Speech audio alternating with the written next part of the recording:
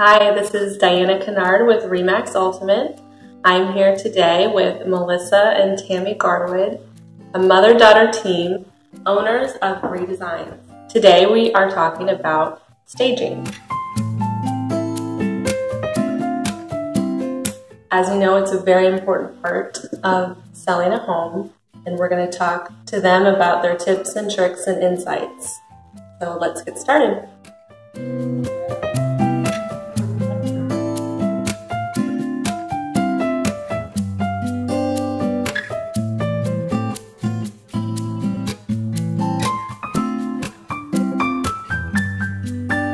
Where do you guys get your inspiration?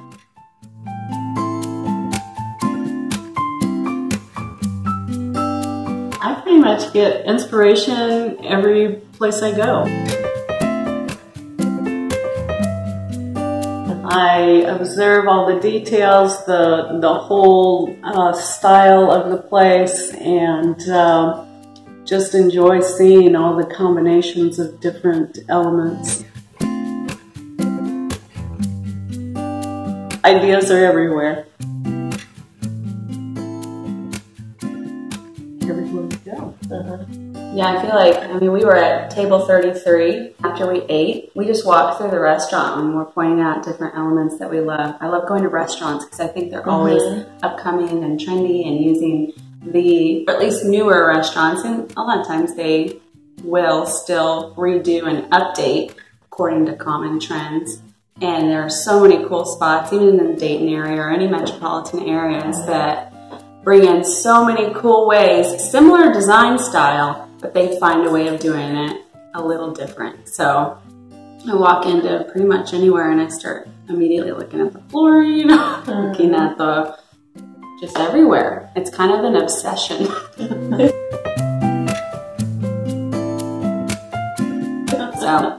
And then I think after seeing things a lot, just like anything you get good at, it's because you have a lot of exposure to it. But after being exposed to a lot of things, trying different things, seeing it done a little bit differently, you start to pick up on it, and then the space you're in, you start to see how you can apply it.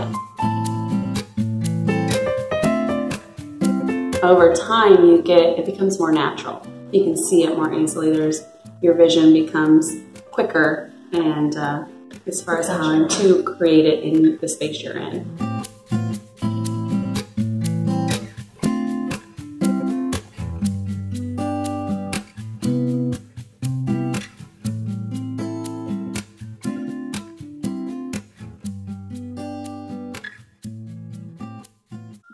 How do you go about establishing a style for a home?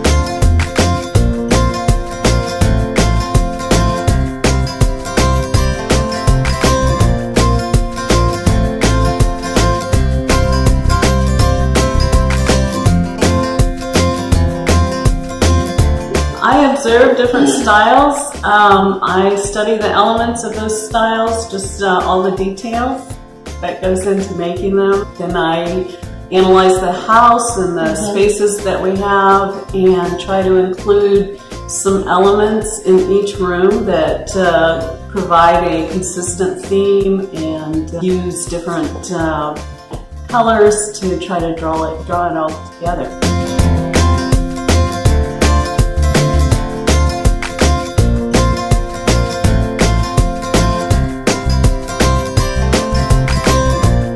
We always want something that feels clean and bright and fresh. We're in a time right now where design pulls in a lot of natural elements, a lot of wood, a lot of metal, a lot of more natural and kind of rustic elements, which I really love. And the industrial, you can do it without it feeling too heavy or too masculine, but also you can do a house with more, kind of a feminine feeling without it being too over the top, and bring it down a little bit with those more like heavy elements. Would you say less is more? Like, is that the type of style that we're moving into?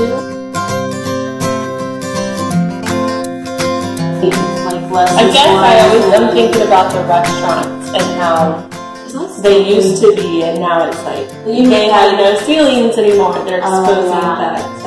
I think more authenticity is a big thing right now, and a feeling of realness and like groundedness.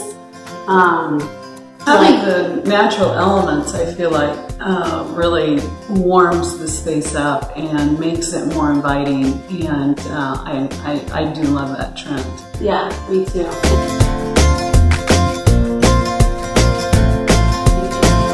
It's definitely less ornate. It's not like those ornate, kind of gaudy design features that used to be popular. So I do think it's cleaner and sharper, but still warm. It's not too modern where it's just kind of boring and straight. It still has the warmth brought in by natural elements. Yeah, thankfully there are so many cool places that have a similar. It's pretty obvious, I think, anywhere you go that's a newer design, that those same elements are still very popular. And it's been, I mean, I feel like at least a decade or so, where that metal and wood and combination has been really popular. So hopefully it's here to stay, because a lot of places are using it. For sure.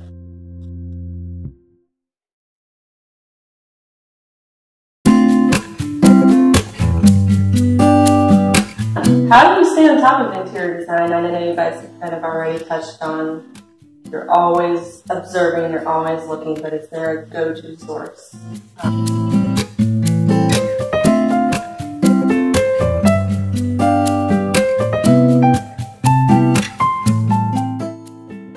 Online has a wealth of information, images, and ideas that are just, you could spend your whole day looking at this. Pinterest. Yes. So many ideas and beautiful, beautiful things. And it does change, I mean, ever so slightly, even with just the color of hardware. The different styles of lighting, it does change. Even within this, the same kind of overall style of, say, farmhouse or rustic, those little changes occur pretty often. Yeah.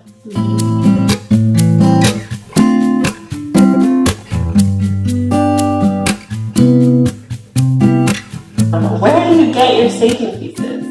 Usually the side of the road. It's one of our favorite places to find them. It's really been fun to see how things do come into your life. When we first started, our staging pieces came from our dad.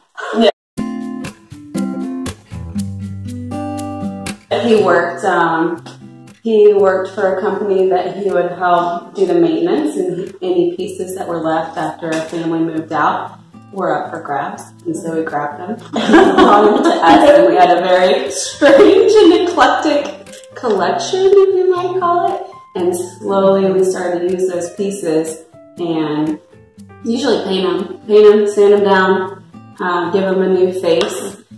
And if you I would like to look back at a progression of even our painting for furniture, because it's come a long way, and we've tried a lot of different things. But yeah, or one day I was out running in my parents' neighborhood, and there was a garage sale earlier that day, and just we really needed a dining table for the next house we were working on. And I'm running, and he runs right by a dining table sitting on the side of the road, and I'm like, I have that. Gotta get that. Is that a solid wood dining table? Yeah. We sand it down and paint it and do. Thankfully, distressing is a really popular way of redoing furniture, because it doesn't have to be perfect, and it brings that element back, and you've got a solid.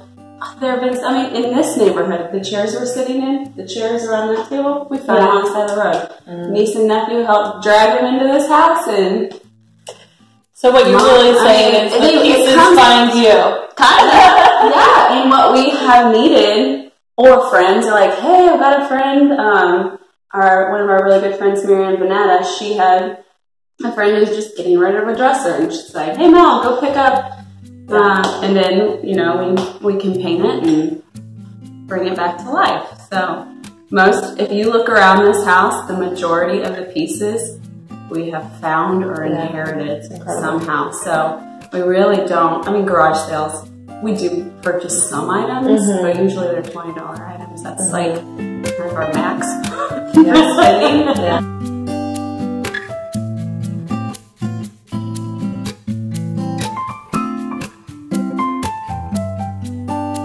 Thank you so much.